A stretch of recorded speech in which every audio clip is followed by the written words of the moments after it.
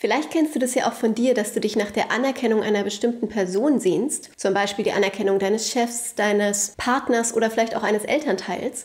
Und sehr oft heißt es dann, ja, wer sich nach Anerkennung anderer sehnt, der hat ein mangelndes Selbstwertgefühl. Aber das ist ein bisschen zu kurz gedacht, denn es gibt noch weit mehr Gründe, die da eine Rolle spielen können.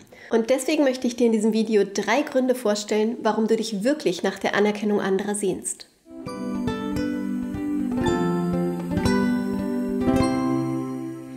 Ich habe es ja schon in der Einleitung gesagt. Oft werden Menschen, die sich nach der Anerkennung anderer sehnen, abgestempelt als, ja, hat halt ein mangelndes Selbstwertgefühl. Aber ich finde, damit tut man diesen Menschen Unrecht, denn es gibt weit mehr Gründe und auch individuelle Situationen, die dabei berücksichtigt werden müssen. Und deswegen möchte ich dir heute mal 3 Gründe vorstellen, warum wir uns wirklich nach der Anerkennung anderer Menschen sehnen. Erstens, die Sehnsucht nach Anerkennung ist ein Grundbedürfnis. Zunächst einmal ist es also vollkommen normal und menschlich, dass wir uns nach Anerkennung sehnen. Wir Menschen wollen gesehen werden. Wir wollen wertgeschätzt werden. Das ist ein Grundbedürfnis, so wie unser Bedürfnis nach Essen und Trinken auch. Vielleicht kennst du ja die Bedürfnispyramide nach Maslow. Hier ist zum Beispiel das Bedürfnis nach Anerkennung und Wertschätzung auf der 4. Stufe festgehalten. Das heißt, sobald unsere physiologischen Bedürfnisse erfüllt sind, unsere Sicherheitsbedürfnisse und unsere sozialen Bedürfnisse, dann tritt dieses Bedürfnis sozusagen in den Vordergrund. Das Bedürfnis, anerkannt zu werden, wertgeschätzt zu werden, gesehen zu werden, bestätigt zu werden. Maslow selbst unterscheidet nochmal zwischen dem Wunsch nach Stärke, Unabhängigkeit und Freiheit auf der einen Seite und auf der anderen Seite dem Bedürfnis eben nach Wertschätzung, nach Prestige, nach Ansehen. Also nach diesen Aspekten, die wirklich auch nur andere Menschen für uns erfüllen können. Tatsächlich giert unser Gehirn förmlich nach Anerkennung. Schon bei einem freundlichen Wort oder einem Lob werden Botenstoffe in unserem Gehirn freigesetzt, wie zum Beispiel Dopamin, Oxytocin und auch körpereigene Opiate. Und die führen dazu, dass wir uns entspannen und dass wir uns gut fühlen, dass wir Lebensfreude haben. Je stärker ein Signal der Zuwendung, desto mehr Botenstoffe werden freigesetzt. Neurobiologische Studien zeigen sogar, dass nichts unser Motivationssystem so sehr aktiviert, wie von anderen gesehen und sozial anerkannt zu werden. Viele Forscher erklären das evolutionsbiologisch. Früher war das für den Einzelnen einfach überlebenswichtig, in der Gruppe zu funktionieren und anerkannt zu werden, damit sie eben gemeinsam jagen können oder damit der Schutz in dieser Gruppe findet. Soziale Ausgrenzung ist daher eine existenzielle Bedrohung gewesen und daher vielleicht noch heute dieses starke Bedürfnis nach Anerkennung und Wertschätzung, von anderen gesehen zu werden und akzeptiert zu werden. Was heißt das also für dich? Wenn du merkst, dass du ein Bedürfnis nach Anerkennung hast, wenn du dich manchmal in Situationen erwischt, wo du irgendwie gerade feststellst, dass du etwas nur tust, um bei jemandem einen guten Eindruck zu machen oder dich über irgendwas aufregst, eine Ungerechtigkeit, weil du möchtest, dass der Mensch deine Leistung sieht, dass er dich wertschätzt, dann behalte erstmal im Hinterkopf, dass das ganz normal und menschlich ist. Zweitens, fehlende Anerkennung durch einen Elternteil. Kinder haben von klein auf das Bedürfnis, gesehen zu werden. Sie wollen zeigen, was sie alles Neues entdeckt haben, was sie gelernt haben, was sie gemacht haben.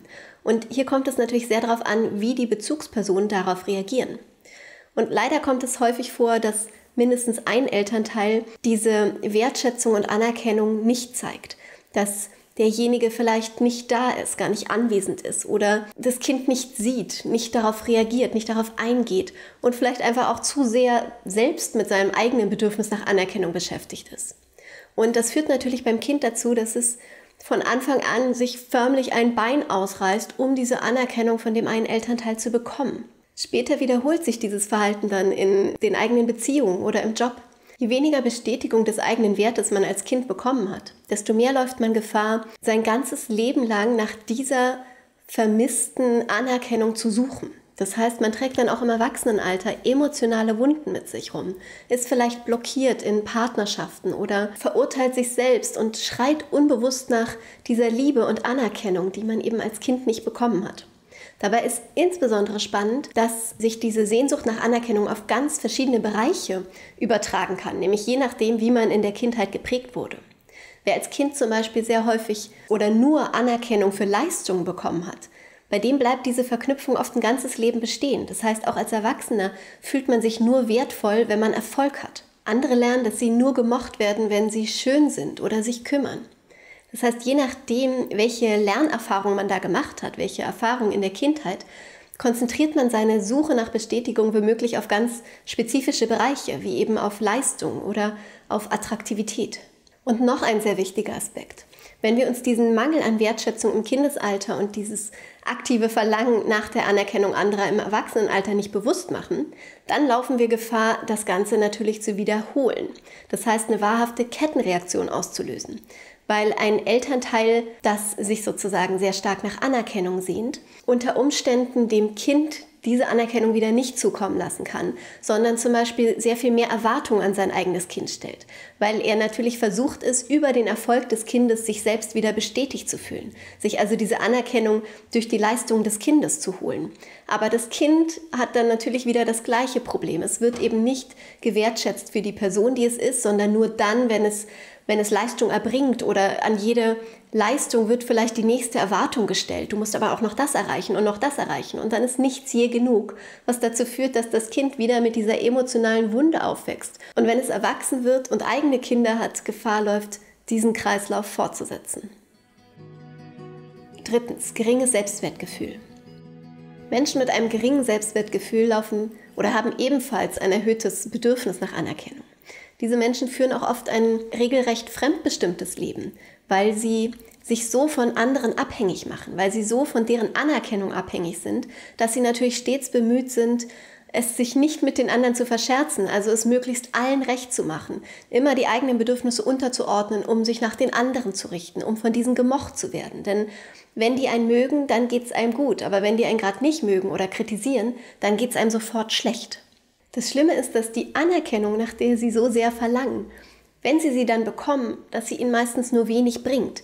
Denn ein Mensch, der wirklich ein negatives Selbstbild hat, der von sich selbst schlecht denkt, der nichts von sich hält sozusagen, der glaubt natürlich auch nicht die Lobesbekundung oder Komplimente von anderen Menschen. Dem kann der Partner 10-mal sagen, dass er ihn liebt und schön findet und alles, aber man glaubt es einfach nicht, weil es nicht zu dem eigenen negativen Selbstbild passt. Das heißt, obwohl diese Menschen so sehr nach dieser Anerkennung dürsten, bringt sie ihnen nur bedingt was. Ich weiß, ich habe jetzt noch nichts dazu gesagt, ob wir das Bedürfnis nach Anerkennung überwinden können und wenn ja, wie. Das ist natürlich auch ein sehr komplexes Thema und vielleicht mache ich dazu einfach ein eigenes Video. Wenn das gewünscht ist, schreib es auf jeden Fall in die Kommentare. Mit diesem Video wollte ich dich jetzt erstmal motivieren, darüber nachzudenken, wo sich bei dir dieses Verlangen nach Anerkennung zeigt. Ist es zum Beispiel auf eine bestimmte Person gerichtet, ein Elternteil oder ein Lehrer oder ein Chef, Partner, was auch immer? Oder ist es vielleicht auf einen bestimmten Bereich in deinem Leben beschränkt, dass du zum Beispiel diese Anerkennung hauptsächlich für deine Leistung haben willst oder für deine Attraktivität oder dafür, dass du dich immer so um alle kümmerst und sorgst und selbstlos bist? Also gibt es da vielleicht einen bestimmten Bereich?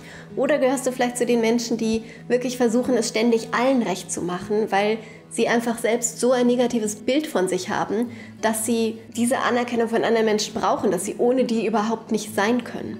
Es kann sich lohnen, dir ein paar Gedanken darüber zu machen, damit du nämlich ein authentisches Leben führen kannst. Und nicht eines, das fremdbestimmt ist oder in dem du aus einem Mangel heraus agierst. Jetzt aber erstmal vielen Dank, dass du mir bis hierhin gefolgt bist. Wenn es dir gefallen hat, gib mir gerne einen Daumen nach oben und abonniere meinen Kanal für viele weitere solcher Videos. Immer Mittwoch und Sonntags um 10 Uhr veröffentliche ich ein neues Video. Und ich gebe mir sehr viel Mühe, dir dabei zu helfen, dass du dein bestes und schönstes Leben führen kannst.